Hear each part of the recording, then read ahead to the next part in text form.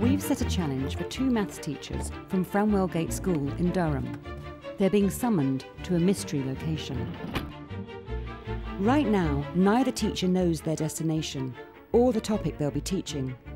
Their lesson needs to be ready by 2 p.m. this afternoon. It's the unknown, isn't it? It's the unknown side of things. It's exciting, yeah, it is a wee bit scary. Yeah.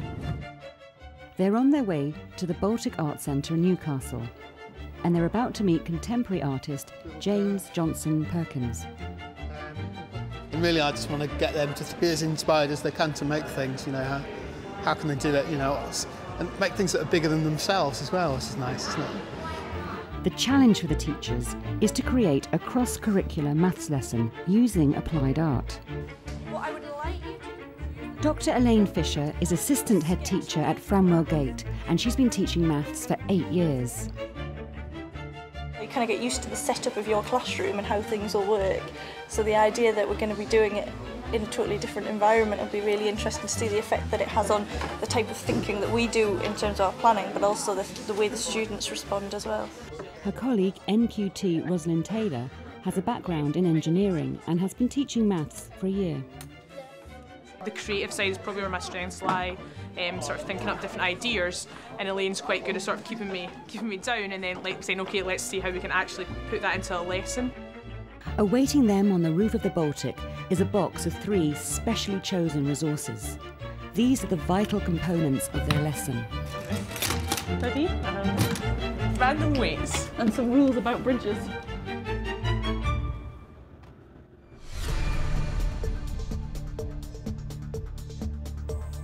It's 8:30 a.m. and our 2 maths teachers are speeding their way out of their comfort zone.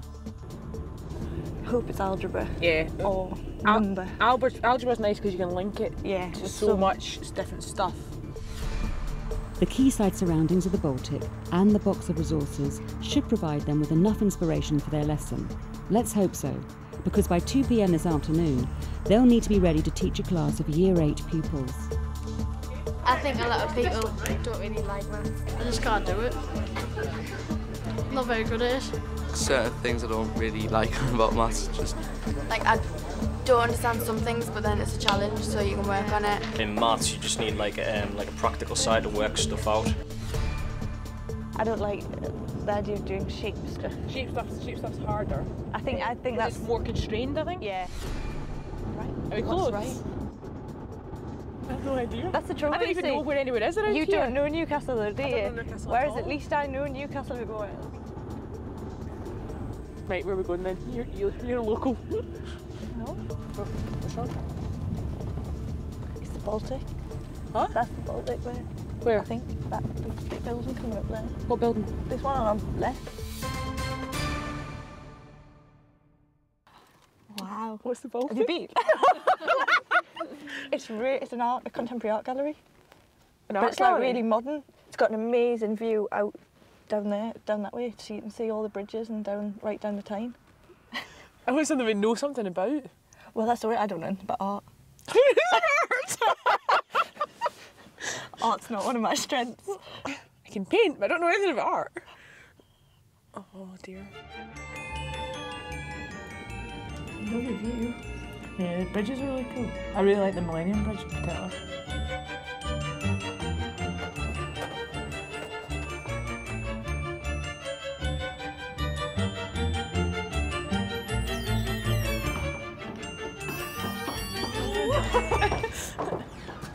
Hello, I'm James Johnson-Perkins and I'm a freelance artist here at the Baltic Gallery. Nice to meet you. If you look here, we've got a box, and here's the key. And inside the box, there's objects that you can use to inspire you for this lesson that you're going to be doing. So open the box. You can open the box. Excellent. Okay. Ready? Ooh. Ooh.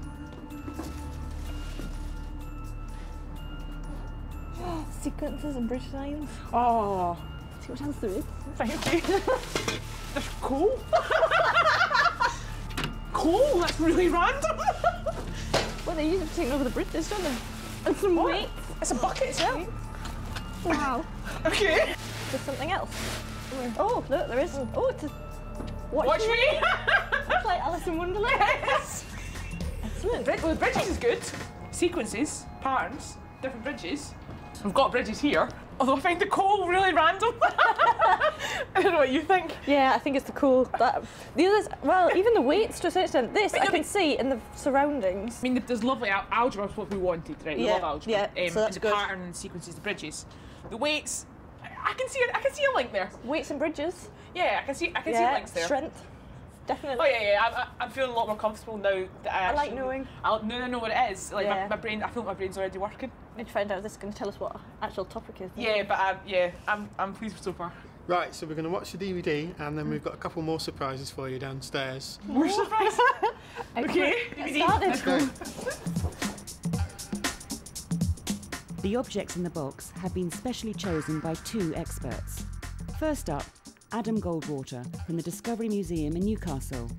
He has some tips on how they might use the coal and weighing scales in their lesson. The objects that I've chosen for the students to use are a bucket of coal and some scales. Coal, black gold, is really the foundation of the prosperity of Tyneside, the Tyne, Newcastle, Gateshead and the region. The challenge of getting coal quickly and efficiently from the coal face to export from the River Tyne is really seen all around us in the bridge designs, the railways, the staiths that we use to load the coal onto the ships. So the maths could be brought in to examine the real life context of the bridge designs that were subsequently built to allow the greater ships through. That would be nice, wouldn't it, to have something that has a cross-curricular link with the kind of history as well. Yeah, because that's something, that you know. My passion. Exactly. You're engineer. Engineer and the history. What more do we need? Yeah. Artist. And the artist, of course. Right. The second object we have here is a set of scales and measures. The teachers could use these as an activity to measure out how much coal could possibly be loaded onto, first of all, the small keel boats and then larger and larger ships. Bearing in mind that coal itself doesn't come in a uniform shape or size, putting it into real life context and a context that would have had to have been considered in the past.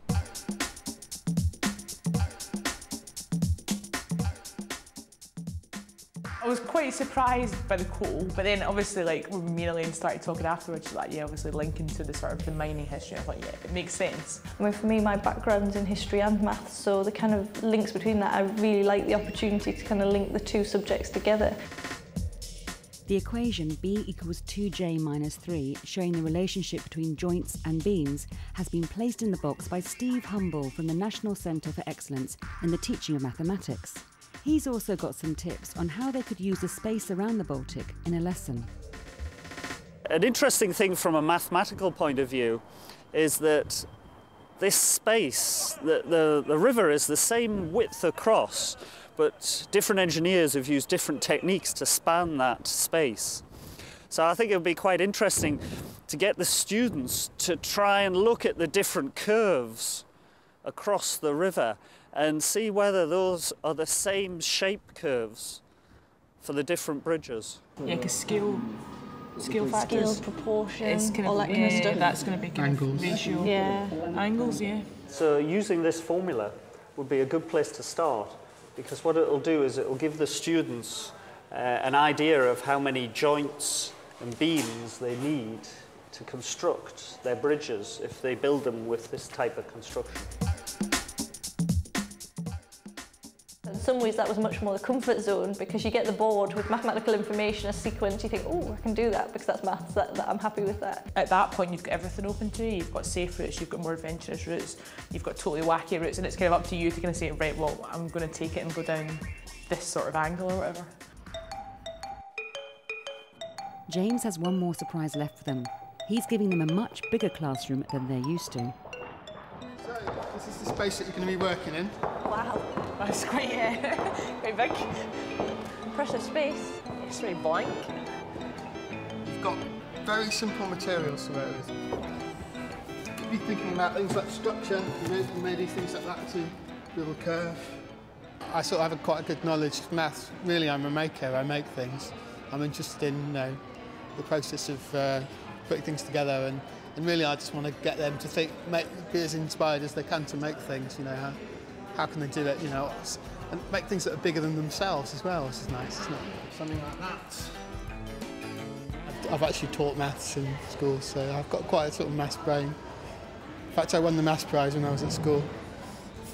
But how you do that and how you use these materials to work out a mathematical maths lesson is up to you.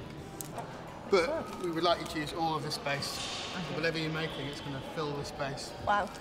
I think it's great, isn't it? I think it's, yeah, I like the idea of having loads of space spread about and kind of, especially with it being like quite practical based. Yeah, definitely. I love the view. I think the idea of teaching in a space like this where you've got the view out there to kind of keep them inspired with the kind of topic and the bridges is fantastic. And linking that into what they're actually doing and hopefully seeing the whole real life context thing is really good. Now they've got all the ingredients, and with their Year 8 pupils arriving shortly, it's time to start planning. Right, okay, so I can appreciate and enjoy art. I've never particularly had a great strength in doing anything terribly artistic, and I think that you kind of, outside your comfort zone, you perhaps panic a little bit.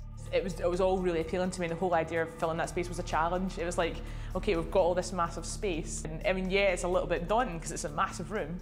And you think, okay, you know, we've only got an hour for a lesson, we've got to fill the space in an hour. Yes, that's, you know, that's quite scary. Let's do a bit of a sort of brainstorm type thing first of all. Let's put bridges in the middle, shall we? Yeah, we've got the coal. We've got the coal. Scales.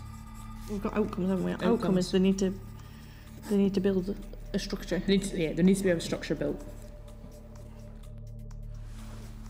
So it's this idea about, I'd like to get this into it more. Well, what about if we start with something looking at the bridge designs? So we're talking about the different bridges that are out here, because if you think about the bridges we've got out here, we could get them to think about, we talked about history, didn't we?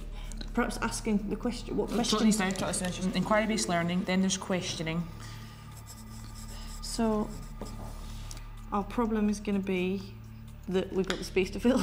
We've got the space to fill, yes. Could we give each of them a time era, and they've got to build a bridge according to that time era? But you could make it that they've still got to have a certain object of a certain height, like someone like a person walking or something's got to walk underneath each bridge and to represent the ships. And they have to be able to justify why they've chosen the design they've happened and what are the strengths and weaknesses. So the end bit is that they present the bridge with the rationale for why it's good. So they've got to get the aesthetics, they've got to get the maths. I've got a bit of maths, right? We've got the river, see that represents your river, and say, right, okay, that's the distance of the river. And then say, well, you've got to work out what, we say the ship is 25 metres, whatever, right? They've got to work out what that would represent on their scaled model. Something must be able to travel under your bridge. An object of height X must be able to travel under your bridge. Okay. Because that links to the whole transport of the coal. I wonder if we could find an object out there we could borrow that's like one of the kids' toys. That looks like a ship. Yeah, right, okay. We'll find something that looks a bit like a ship. So then we say the ship is 25 metres high, they have to work out actually what height that would be in the scale model to represent what they have to kind of go over, do you know what I mean? So a bit of proportion. Scale. So we're getting scale and proportion into there. I like that idea. Because that's pure, that's definite math content. Hello? Hi. How are you getting on with your planning? I think we're just about there, aren't we? Pretty much. Okay, so we're going to say to them, this is the success criteria that they've got to meet, which involves them building a bridge and doing a little presentation describing why they've done what they've done. Okay. And while they're doing that, the information they'll have available to them is they'll have the board that we were given, they'll have you as the art expert, okay. They'll have us as maths experts to ask. Sounds really good. Go and get ourselves. Yep, let's go. Elaine and Rosslyn have decided on an inquiry-based lesson. They'll be challenging their Year 8 pupils to use mathematics combined with applied art to design and build scale model bridges that will fill the gallery space. What do you think we'll think of it? I don't know. You should enjoy it. I mean, hopefully it should be quite interesting. I hope so. But I think once we hit on the idea that we wanted it to be an inquiry-based lesson, that was the kind of key point in terms of moving our thinking forward, because we were able to realise that if we were going to base it around that structure, we could use the stimulus we had from the various objects and build that into getting the students engaged in the kind of big challenge activity. Okay, can we start by getting ourselves in a circle around the bucket in the middle, please? Basically, we're here next to the Baltic, okay, which is a contemporary art museum, and we're sitting just on the edge of the Tyne, okay? Looking around you, what I want you initially to think about is what sort of maths can you see around you, okay, with a particular reference on the bridges, okay, so thinking maybe about shape, things like that. maybe looking a bit with history as well, okay? Just quickly jot down your whiteboards, talk among yourselves, quickly jot down anything you can think of that you can see that's linking to maths around you. The bridge, it's like, with the tension.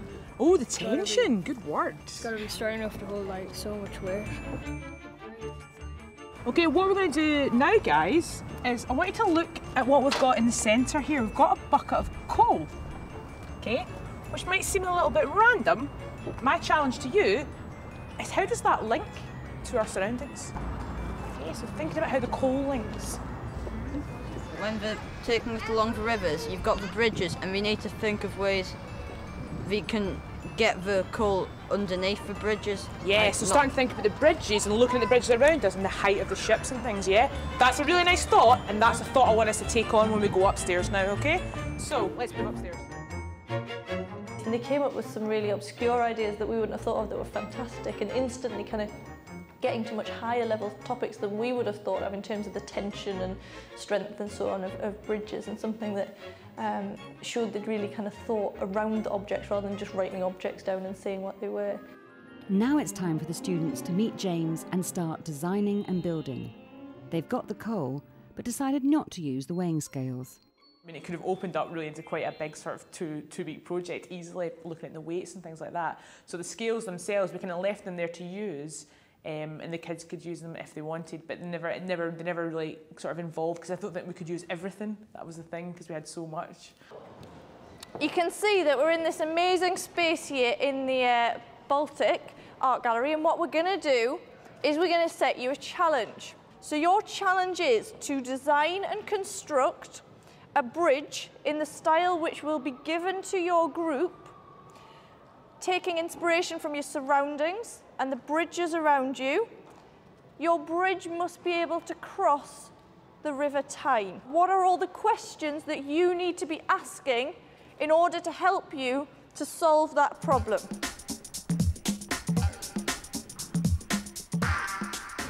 You need to know what's going under it as well.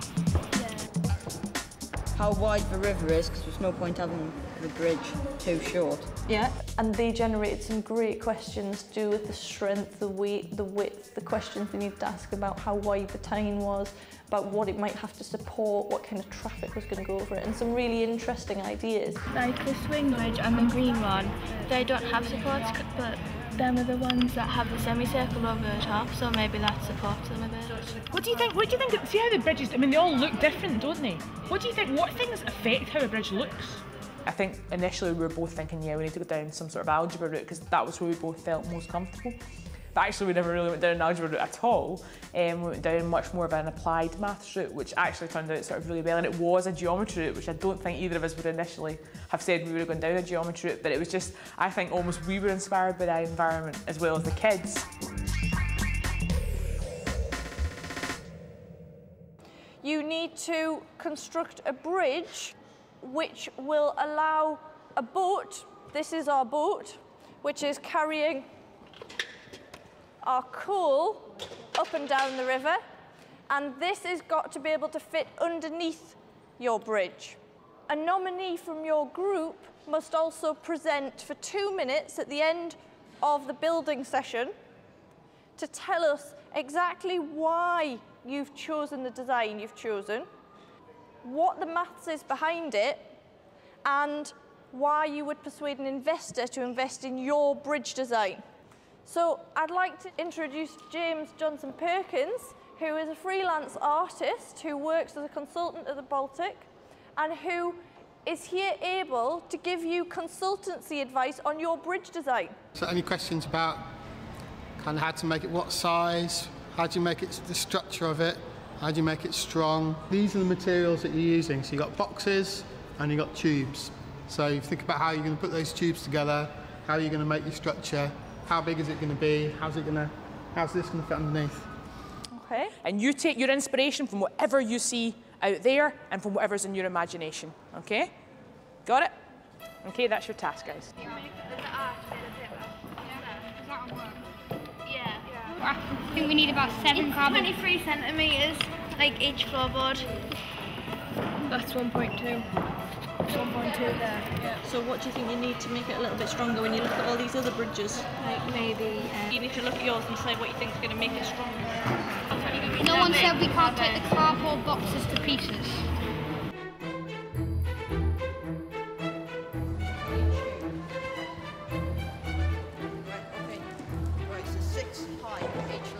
When you're like actually building things, you have to build in 3D, so it's a lot harder than you think, because you have to think about the shape and the volume and area of it. What I would take from it is the confidence of just letting them go. It's shown me as well how valuable it is, and how you can see how much enjoyment the kids get about it. They were all engaged, they were all on task, and there was hardly, I don't think there was anybody who was sitting doing nothing. They were all right in there, and the interaction between each other, the social skills they were developing, as well as their math skills, was fantastic to see. How can we use that on a box to create something that's going like that? And I thought a lot more maths came out than we'd thought of. I mean, we certainly hadn't thought of the idea of the angles of the bridge that James was using to work out his angles so that he had the right number of boxes to make the arch work. And I think, you know, it shows a lot of kind of higher level thinking in terms of their approach. Well, we're supposed to be building an arch, so we're using the tubes to prop up the boxes to make it lean over so it makes an arch shape. And it'll be quite high as well, so I think they're going to through. Working in a classroom, you don't come across problems that you come across with real life. In a classroom, you just write it down and you don't need to prove it, but here you've actually got to have proof, like the width. If you can't make it wide enough, you've got to try and adjust it, and that was quite a big problem we had. It's going under it, it's all right, I think. Part of our concern was them having enough time to actually build the structure, and I think we were a little concerned when we were planning that they might not have an actual finished bridge. We're not sure if we've got enough cylinders to make the triangles to make it strong enough.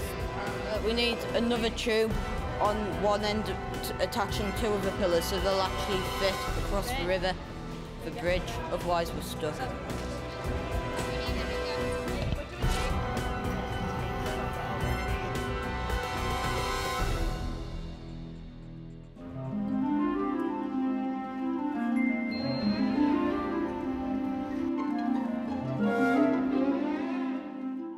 It was brilliant to see that they all had a finished structure, and they could all explain merits about it, which was nice. Go on the drive, you can as well. Superb. Excellent. Okay, James, do you want to share your presentation with us? The curve is created by when you put a cylinder between two boxes, it elevates it, and each one of these is about 15 degrees. So it's about 6 to make 90 degrees. I think if we'd have made the angle a bit smaller, we could have had it a bit more like a circle, couldn't we? Because we decided on that. But I think it's a really, really good effort. Yeah, brilliant. You should be really pleased and proud of yourself. Give yourselves a pat on the back. Excellent. Okay, the team over here, who are the truss bridge? Well, if you put triangles like a line across the top and maybe down the middle, that gives it a lot of strength. I'm really loving the shapes that you've made and the triangles, and it's pretty similar to the bridge down there as well. It's pretty similar. I described this one as brilliant, and I described this one as awesome. Excellent. All right, thank you. Should we have a look at the final bridge at the bottom then? Yeah, looks interesting. Is it wide enough? It looks like it's just about right. Or it's just going to go under. Superb. So what we've done is, first of all, we've taken the fact that the boat needs to get under. And if you were really going to build this, we've taken the idea that each box would represent a height of 5 metres and 2 metres across. So in total you'd have the bridge about 35 metres high and about 32 metres wide. Then down here, just for an extra bit, we've just added legs sticking out the side for a bit more interest and further stability. We talked in our planning about looking at the actual sort of scaling up to the river, which one group did without us even saying anything to them. They're like that, oh, well, this is actually a scale, and the river would actually be this big, and they'd estimated the size of the river and things like that. So it was almost like, yeah, giving them, I think, giving a group of students like that, the freedom that we gave them, really let them sort of take off in their learning, and they could kind of explore however they wanted, and different groups were exploring different things and getting different things out of it, which was fab. I really like the fact that you've used different shapes and different Kind of, it looks very sort of sci-fi and a bit very modern looking. And I really love the difference between the different shapes, all the 3 different bridges. Like you've really all thought about how, you know, what shapes you're going to use, what the structure is, all that kind of thing. That one at the end is awesome, and I think this one has to be described as amazing. So, all in all, I think a really good effort. Well done. Thanks for all your hard work. If you've been inspired to try out teaching outside the box, how about contacting your local art galleries and museums? They can often set up tailored challenges to suit your class, or even loan you themed boxes of original artefacts and images to use in a lesson. You can find some useful web links on the page associated with this programme at www.teachers.tv. Now the last thing that we want you to do is we want you to, in your groups, evaluate each other's bridge. The more abstract links, like linking with art, actually it's really motivating for both us and the students to think differently, and it would be great to do more of that kind of thing in the classroom. It's much better being able to work things out by yourself than having to take your teacher's word for what. Like if this is what a circle is, then actually being able to work out what it is by yourself and what will work and having to try it. It's like really good. It's like you're better off because you're in more space and you get to work and move around and do what you want really with what you're doing. It's your own ideas. I think it gives me confidence in that style of teaching mathematics, and just really encouraged me that actually, yeah, that is a really good route to go down, away from necessarily the traditional classroom board teaching. This is something I'm trying to get away from anyway, albeit we can't always take them to the Baltic and to the bridges, but you know, even just getting pictures of real life things and saying, like, let's take inspiration from this, how can we then sort of apply math skills to that is something definitely that I'm going to take forward.